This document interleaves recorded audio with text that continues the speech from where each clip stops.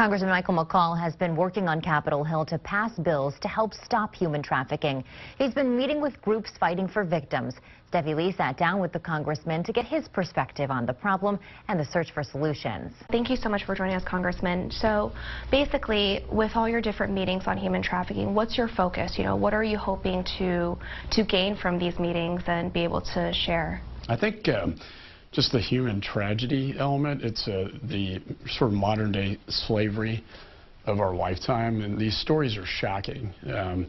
I did pass out of Congress the Blue Campaign bill, which authorizes the Blue Campaign within the Department of Homeland Security to coordinate with state and local law enforcement, share intelligence, but also with the private sector entities like hotels and lodges and trucking stops, where a lot of these really young women are caught up in this abusive exploitation, both sexual and drug addiction.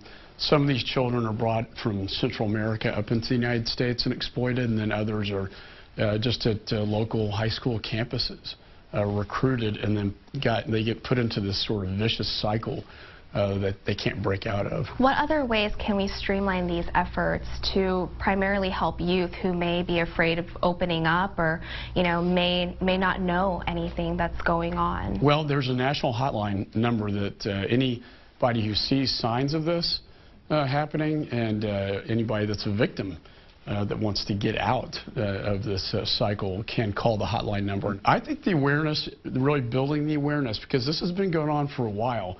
I think only until recently have we been paying attention and prosecuting the offenders, learning how to spot the signs of it, and effectively deal with this on a nationwide level. This month is Human Trafficking Awareness Month, so it's a good time to have this bill passed out of the House and start this awareness campaign to stop. I have 4 daughters, teenagers, and the idea of one of them being picked up off the streets and victimized like this is just horrific. A lot of the times when we have the conversation about human trafficking, the focus is on, prosecution, putting the bad guys away.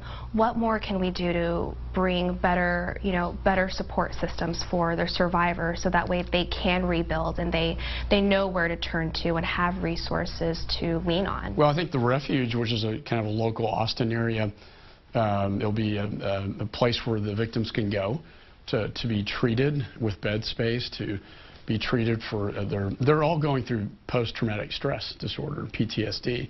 It's a very traumatic experience, and so they have a lot of issues they have to grapple with after the fact.